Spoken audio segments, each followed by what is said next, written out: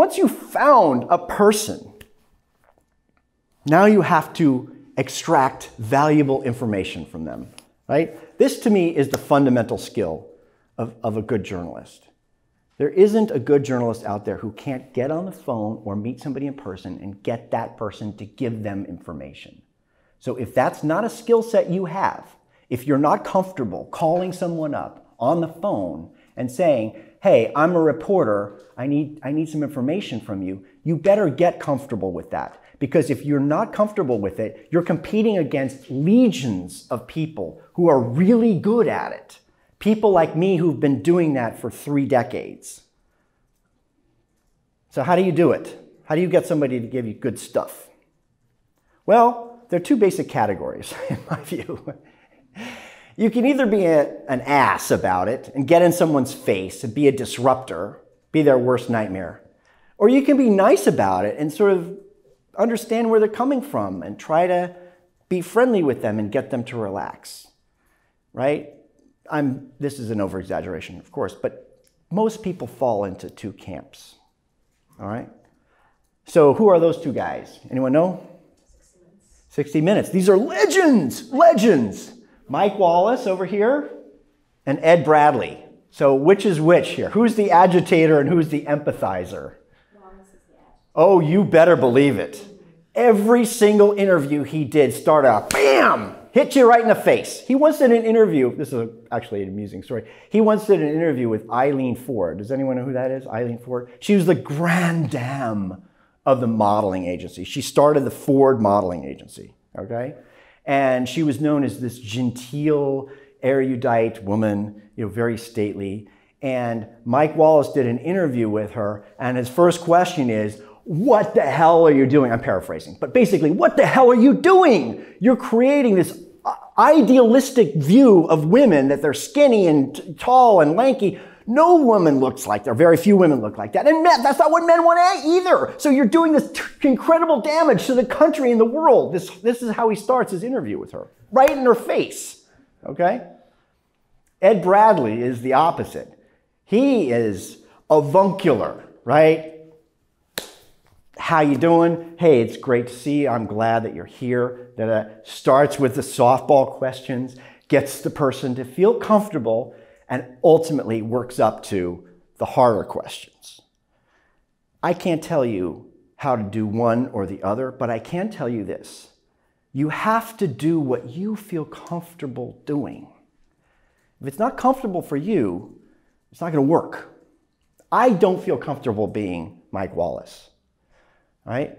I'm in the Ed Bradley camp, okay? Even when I'm talking to mafia hitmen, which I've done, or convicted killers and rapists, which I've done, I start by trying to see their point of view, trying to make some kind of a connection with them. So whatever you do, you have to be comfortable with it. Now, let's say you get your source on the phone, your new source. This is a checklist. This is something that I rely on when I do reporting and when I have somebody, particularly a new person, on the phone. What do I need from, not from them in general, but from this conversation? I'm reporting a story and I need this person on this subject to tell me something specific. And sometimes I'll have 1 or 2 or 3 priorities. I list them. I write out my questions on a separate piece of paper. Okay, I don't know how many people still use this, but I do. What's this? It's a reporter's notebook. Old school, right? Why does it look like this is Contently? This is the former, my organization was once the Contently Foundation. It's been renamed the Hatch Institute. So they gave me all these reporter's notebooks. But why is it shaped like this? It's so that when you're standing on the street, you can hold it easily with one hand and you get a long thing to write, right? So when I'm doing reporting, I generally tear off one of these pieces of paper and put it aside with the questions, right? So I don't have to keep flipping back and forth. And the question that's at the top is the main thing that I want from this source. What do I need from this source? And now we're going to get into a little bit of nitty-gritty of how you actually talk to people. I don't want to micromanage you on this, but I do want to suggest a couple of things that are super useful. One of them is to use the word willing. People are willing. If you ask someone, are you willing? The answer is almost always yes. Okay, so I'll give you an example of what I'm talking about. When I get somebody on the phone, hey, this is Brad Hamilton, I'm a reporter. I'm doing a little story about drug trafficking, and I know you've spent your entire career as a supervising agent with the FBI, right? And I wonder, I'm wondering, are you willing to share some of your insights with me? And do you have a second now? All right? The second part of it is end everything with a question. This is a tried and true technique, right? So I asked him, are you willing? I put that out there. Maybe I'm willing. Do you have a second now? That's an easier question to say yes to, right?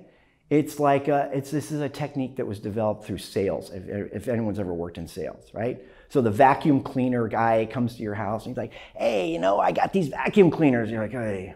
He says, listen, which do you like? Do you like red or you like blue? I don't know why I made him from Brooklyn. You like red or you like blue? Well, that's an easier question to answer. I like blue.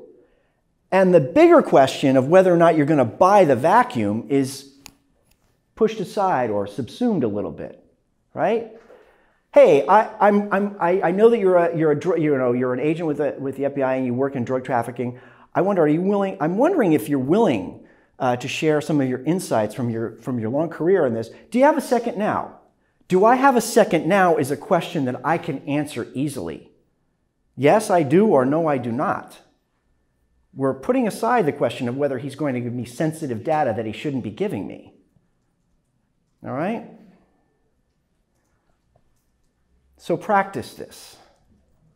Everything you say to them has to end with a question. Say, how long did you work in the FBI? Oh, that's amazing. You worked 12 years. That's a long time. And was it always in Wyoming? Cool. You must have worked on some great cases. What was your best case? Always the question at the end, right? Then they get accustomed to having to answer it. Resistance. Many people don't want to talk to you.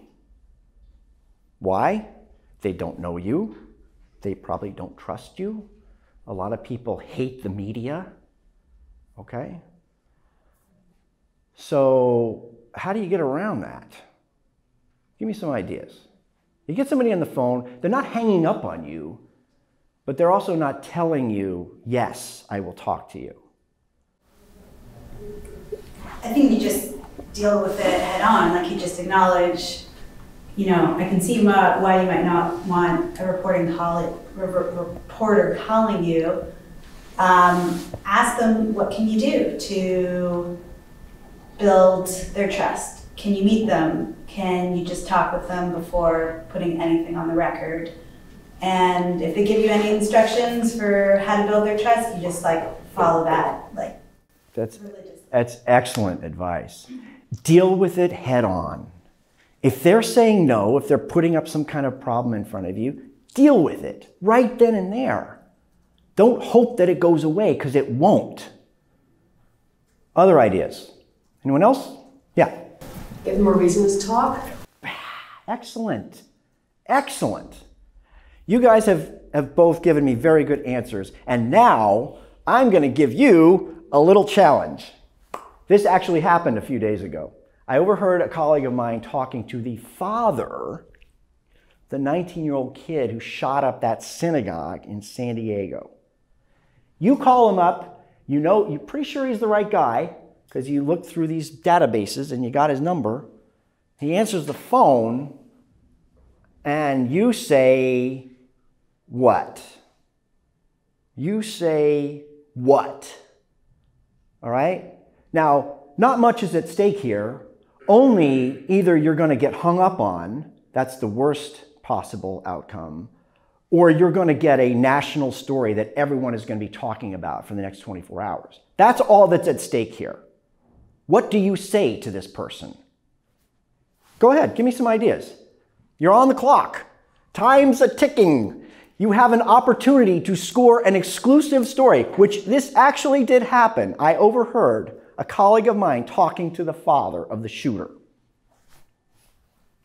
What are you going to say? I think you just be upfront about who you are, what you're trying to write about, and then obviously I think that there are going to be some reservations on his end, but then talk about the importance of publishing the story and how it can potentially affect the people who read it.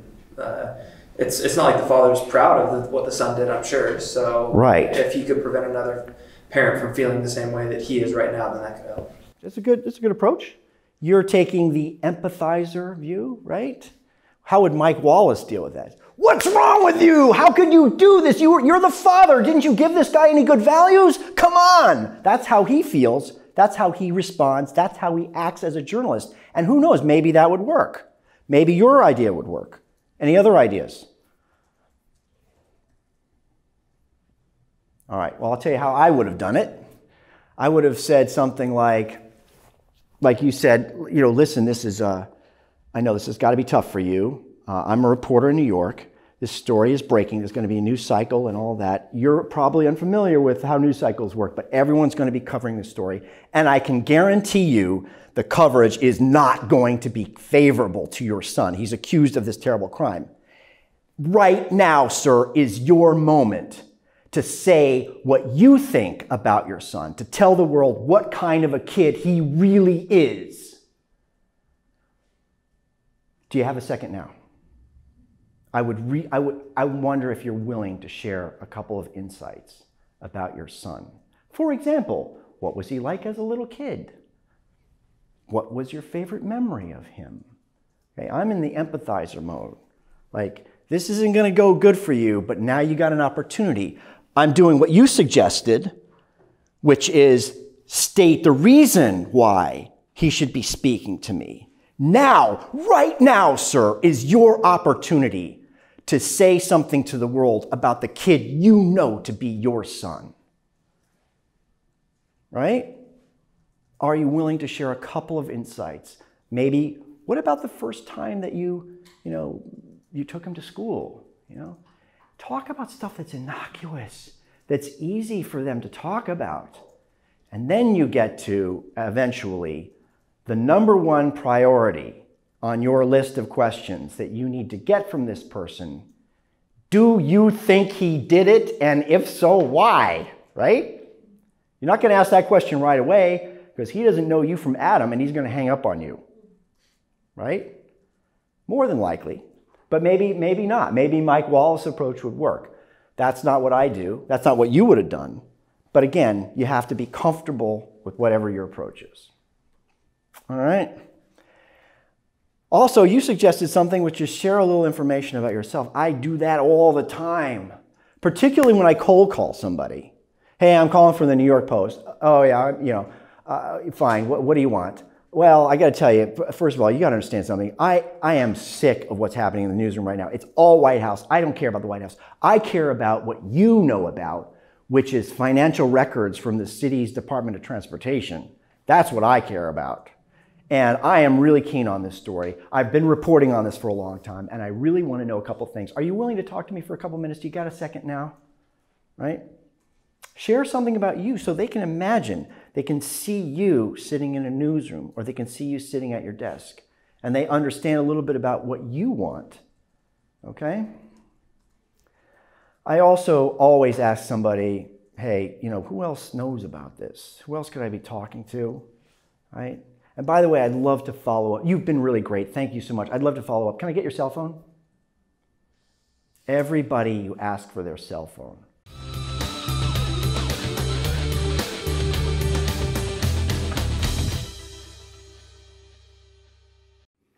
If you're a journalist and need free and premium resources for your work, please visit thehatchinstitute.org. If you're a journalist and are in need of news archives and a database for finding people, go to expertaccess.org.